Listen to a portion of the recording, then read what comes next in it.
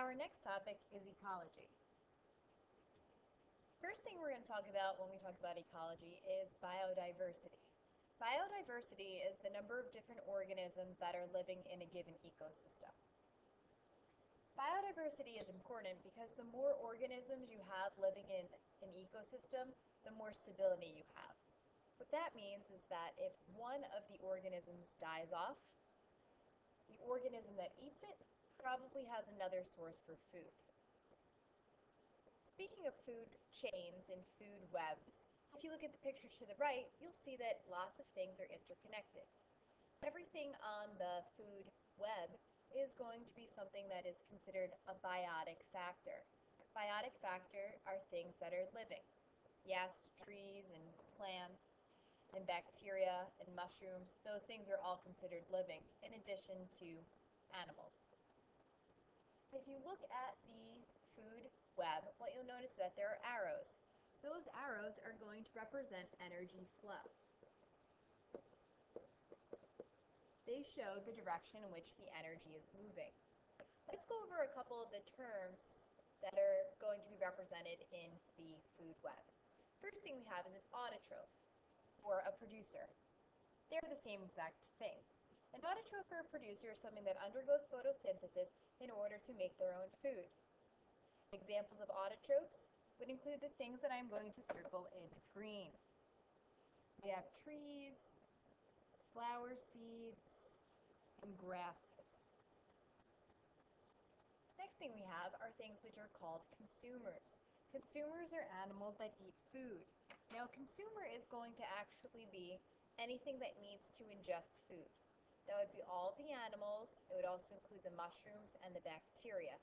If we wanted to get more specific, you might see something called a herbivore. A herbivore is something that eats plants. The other thing that we could have is going to be something called a carnivore. A carnivore is going to be a meat eater.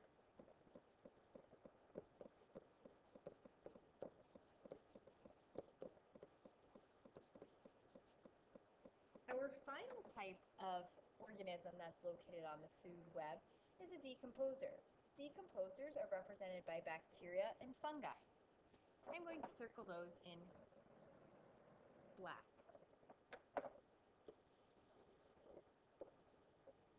What do mushrooms and bacteria do?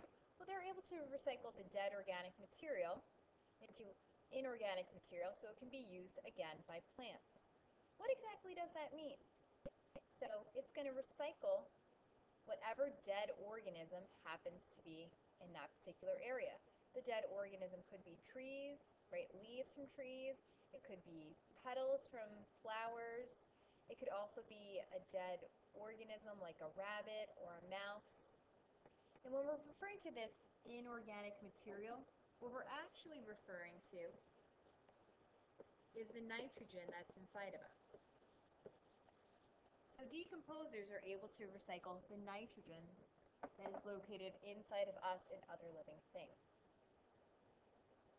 One type of question that they might ask on the Regents would be, let's say that there was an increase in the mouse population.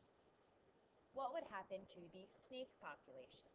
So what you would need to do is you would need to follow the arrow and figure out, hey, it's going to snakes.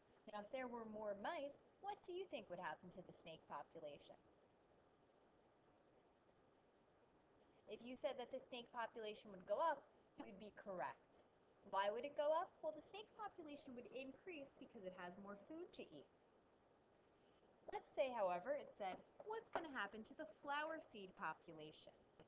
If we were to go and follow the arrow that points from the mouse back to the flower seeds, what you'd see is that the mice actually eat the flower seeds. Since mice eat flower seeds, and there are going to be more mice, what do you think is going to happen to the flower seeds? That's right, the flower seeds are actually going to decrease in number, and that's because there are going to be many, many mice who are going to eat them. The next thing we have is an energy pyramid. If you look at the energy pyramid, let's just label what's going to be on each level. On the bottom, we're going to have what we can refer to as producers, autotrophs, plants, algae, anything that can undergo photosynthesis. Now that area has the most energy. Why does it have the most energy? The reason it has the most energy is that it's able to get that energy directly from the sun. As you move up the energy pyramid, the next level is going to be the herbivores. In herbivores, they go and they eat plants. They have a little bit less energy. Why is it that they have less energy? Well, they have less energy because for each level as you go up, only about 10% goes up to the next level. 90% of that energy is lost forever. It's lost either in the form of heat or through metabolism, which refers to your 8 life functions. If you go up to the next level, this could be a type of carnivore. Carnivores, once again, only get 10% of the energy from the level below it. 90% of that energy is lost forever, either because of metabolism or lost as heat. So we have, as energy moves up the food pyramid, energy is lost due to metabolism or heat. Plants have the most energy. That's because they're at the bottom of the food pyramid, and they are, or the bottom of the energy pyramid, and they are able to get their energy directly from the sun through photosynthesis. An important thing to note is that energy is never recycled. The reason that we know it's never recycled is because 90% of it right off the bat is lost, and only 10% go up to the next level. And remember, that energy comes directly from the sun. Looking at the diagram, you'll notice that it starts off as a bare field, and then as time progresses, it's eventually going to form a forest. What's happening here? Well, each ecosystem is making it more suitable for the next ecosystem that is going to exist. We call this ecological succession. You could just call it succession for short. Succession is when an ecosystem gradually changes over time, even after it's been destroyed. Now, what would destroy it? Here, if we're looking at the hardwood forest, what can happen is there could be a fire, maybe there's deforestation, and then it unfortunately goes back to being a bare field. Given enough time, however, that bare field is going to be able to reestablish itself as a hardwood forest. Now, it doesn't happen overnight, but after 100, 150 years, you could potentially have a forest there once again, assuming that there's been no other change to the ecosystem. Next thing we have is called material cycles. Material cycling is going to be something like water, for example, where you have the water cycle. Carbon could be referring to carbon dioxide and oxygen through photosynthesis and respiration. And then we have the nitrogen cycle, which is directly related to those decomposers.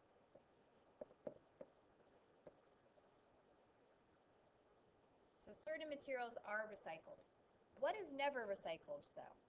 That's right, energy is never recycled. Our final picture for ecology is going to be this diagram here. If you look, it's a graph. It shows A increasing, and then eventually it levels off. Why is that? Well, this dotted line here is to represent the carrying capacity.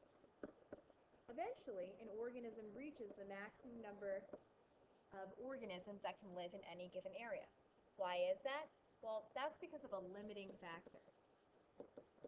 What types of things limit the population size?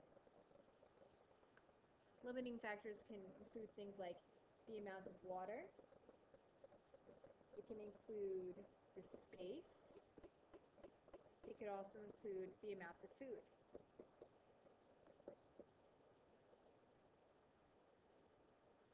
So carrying capacity, maximum number of organisms, and this is determined either by an abiotic factor.